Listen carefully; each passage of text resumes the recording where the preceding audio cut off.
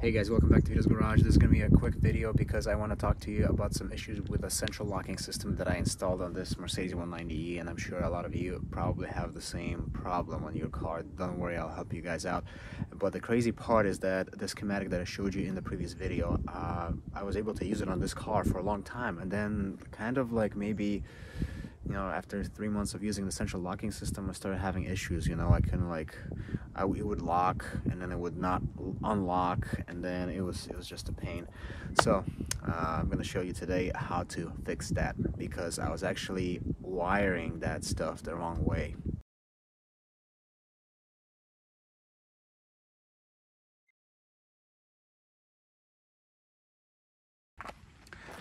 Also guys, stay tuned because there's going to be another video of me wiring in the turn signals, you know, so when you lock it and unlock it, you can actually use the turn signals as well. So yeah, anyways, let's get back to the schematic.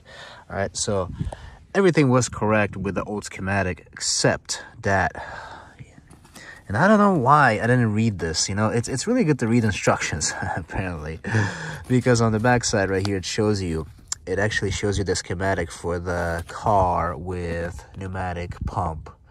So this number 4 schematic, you know, if you want to actually take a picture of it or whatever.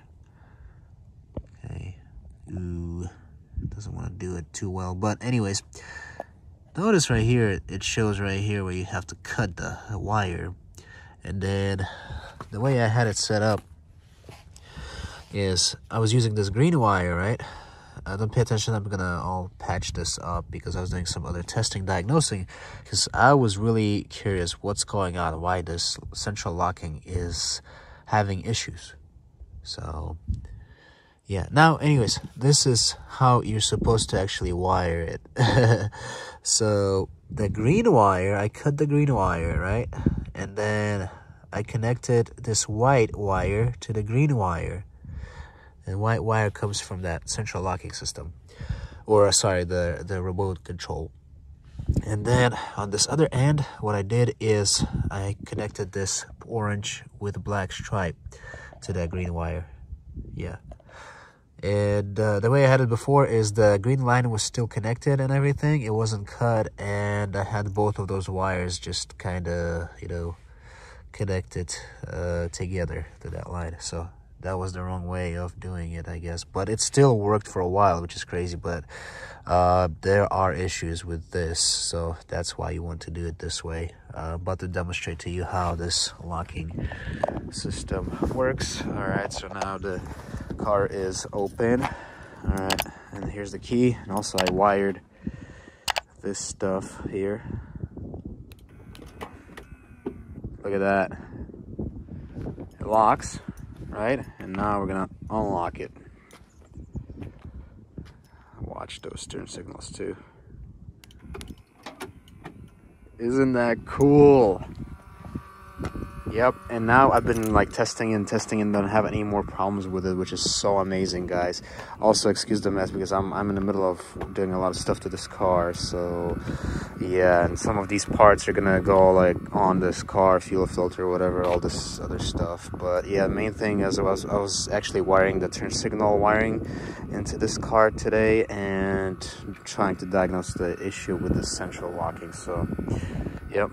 All right, guys, one more time showing it to you guys. This is how it's supposed to be. All right, so the white wire has to go to this green wire also, right? But the green, it has to go to the side that it goes to the pump. All right, so the white one has to go to the side that goes to the pump. And then this orange with black stripe also connected to the green wire. That one is going to go to the actual wherever else is going. All right, so yeah, and that's how it's going to be. And now you can basically be assured that your locks or remote control is going to be working perfect. And yeah, I'm about to wrap everything up right here, wrap everything nicely in tape. I'm going to put liquid electrical tape on this guy right here, make sure there's nothing exposed. Okay, and it's going to be all nicely preserved, no issues, guys. All right, so I'm wrapping everything up right here. Liquid electrical tape is all dry. So I'm gonna go ahead and start putting everything back together here nicely and organize it. All right, everything is wrapped up inside of here nicely, and we can start installing everything back, the seat and all that. All right, guys, I hope this was helpful to you. Thank you so much for watching. And, you know, I hope that you can also resolve the same issues that you're having with your central locking. You can finally start using that. And also stay tuned for the future video. I'm going to show you guys how to wire in those turn signal lamps. So, yeah, it's going to look really cool.